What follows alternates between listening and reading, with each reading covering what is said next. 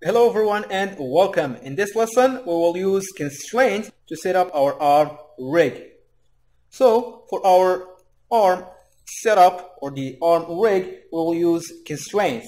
Now, you may be asking yourself, what are constraints?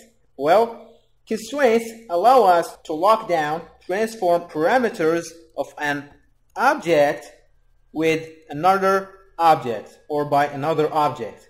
So basically, we are driving the transform values or parameters of an object by another, or using the transform values of another object. We have constraints that will allow us to lock down the position, the rotation, and the scale. And what's great about constraints is that they can be animated and have its weight or have that connection created to be turned on and off. So if we don't want, for instance, that constraint to work at a certain time, we can simply turn that weight off and actually have that animated. So we have a lot of control and flexibility with constraints. Alright, beautiful. So let's go ahead and finish this up by constraining the arm rig we have created to the new control object. Now to do so, we will first select the object that will be constrained. In this case, it is going to be our IK goal. So with it selected, we would want to constrain its position by going to the animation menu. Under the constraints submenu, we will choose the position constraint. Now from there, we would want to pick the object that will be constrained to. In our case, it is going to be the new control we have just built. Alright, now as we select our new control curve, and as we start to move this around, alright, take a look. We are now driving the IK goal. And with that, the entire arm rig is following, which is super cool. Pretty cool, right? Now, to get our control back to its default position, all we need to do is press the Alt, right click, as we have learned in the previous lesson. Then we'll choose transform to 0, and boom. Alright, this saves us a lot of time. Okay? And so now let's say we go ahead and finish this up by working on the wrist. So essentially we would want to constrain the orientation of the wrist to the rotation of the new control. And by doing so, we will control the rotation of the wrist by this new control we have just built. And by doing so, we will then have created an efficient control that manipulates not only the position of the arm, but also the rotation of the wrist, just using one control, which is going to be super cool. Again, to do so, we would want to select first the object that we would like to constrain. In this case, it is going to be the wrist bone. Then from the animation menu, under the constraint submenu, we'll choose this time the orientation constraint. It is located all the way at the bottom of this menu, okay? Here is the orientation constraint. Next, we need to pick the object we would like to constrain our wrist bone to. That's going to be the new control. Now, when we do so, watch what's going to happen. You see that the bone kind of shifts because the orientation of the constraint is trying to match the orientation of the wrist bone to the orientation of the arm control. So that's basically what happened. Now, chances are you don't want that bone to shift. So to get it back to the original position, all we need to do is head over to the motion tab.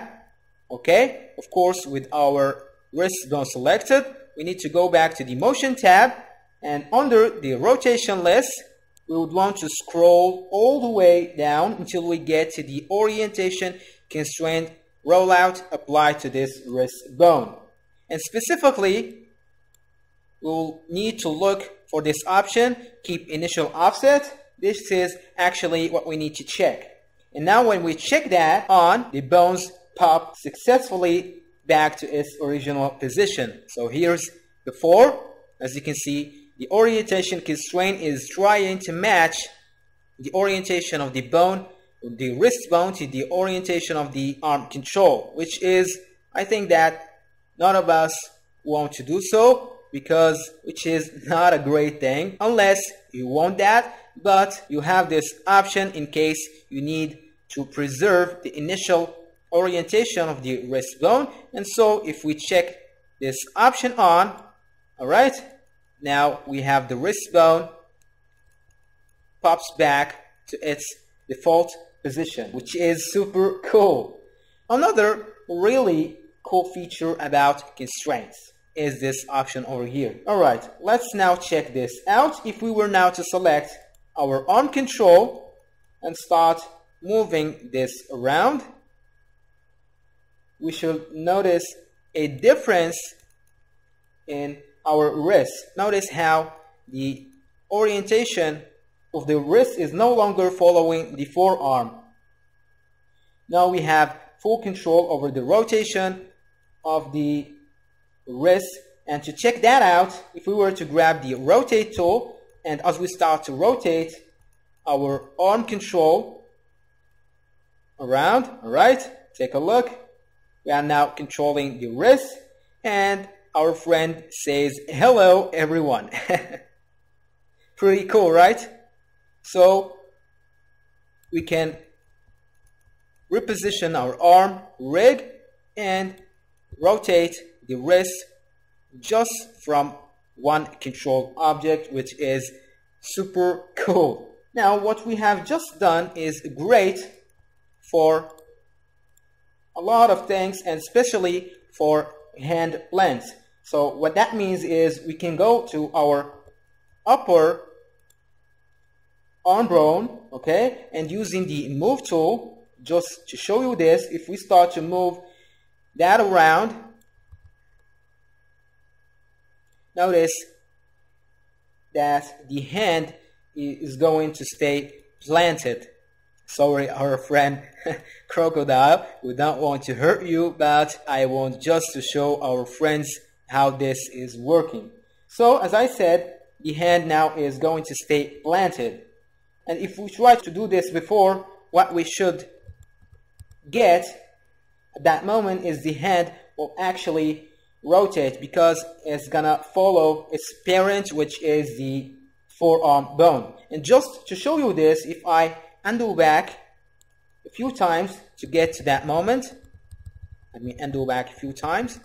Notice now, if I were to select the upper arm bone and start moving this around, okay, notice the difference. The hand, as I have told you before, is going to follow the rotation of its parent object, that is the forearm bone, because it is not constrained to anything. But now, being that we have locked down the orientation of our wrist bone using the orientation constraint to our new arm control object, that's no longer gonna happen. Alright, this is looking wonderful, and we have managed to create a nice control object that controls not only the arm rig, but also controls the orientation of our friend hand. Alright, so that's basically an overview about control objects and constraints inside 3ds Max. In the next lesson, we will talk about scanning.